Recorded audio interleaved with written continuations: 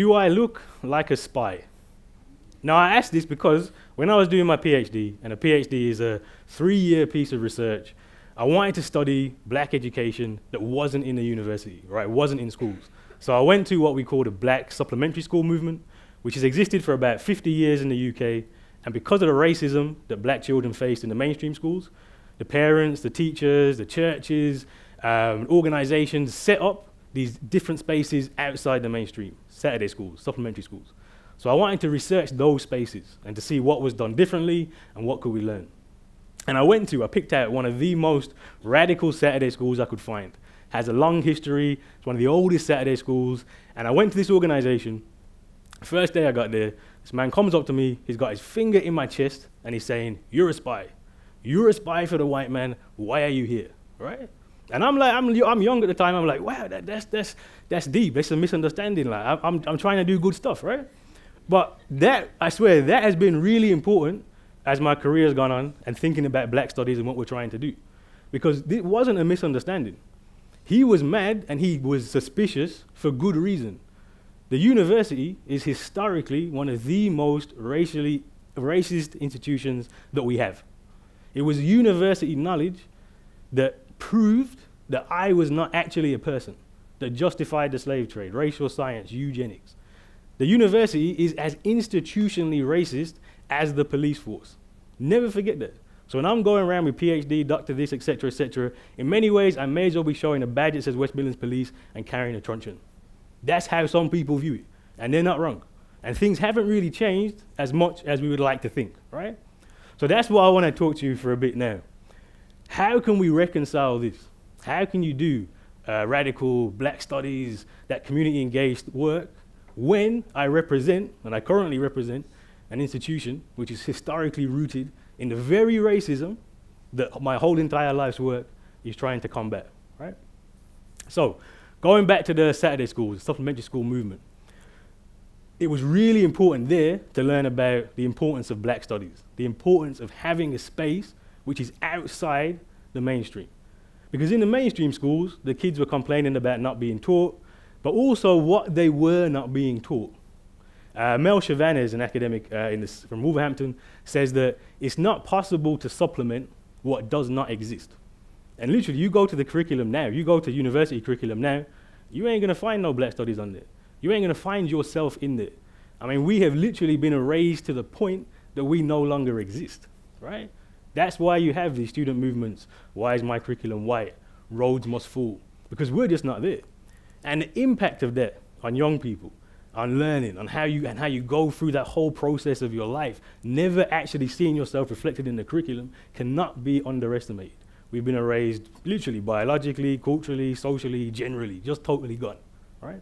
So having this space of black studies, and black studies briefly is the perspectives, experiences, and contributions of the African diaspora, is vitally important to put that back, to change the way that we think about the world, to change the way that young people also think about themselves.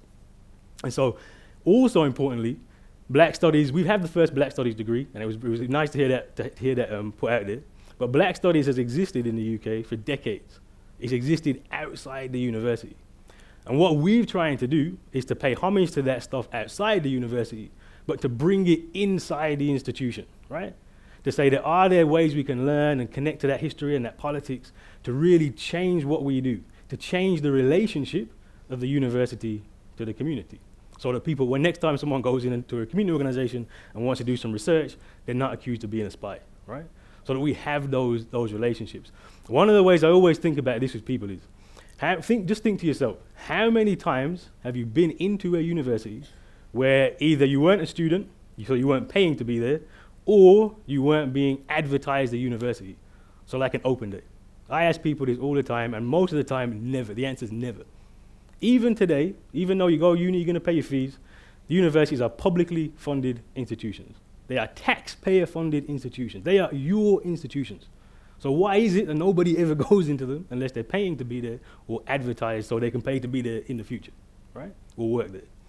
So this is one of the things we've tried to do straight away, is say, well, let's break down this artificial barrier between me as an academic, PhD, etc., and me as a person in the community. Let's bring people in for the first time to the university space.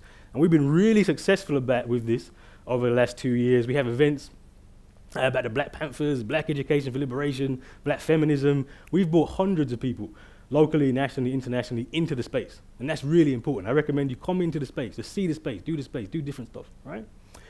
We've also said it's important that we use the resources of the university. Again, publicly funded institutions, taxpayer-funded institutions. So let's put the resources of the university to work for the community.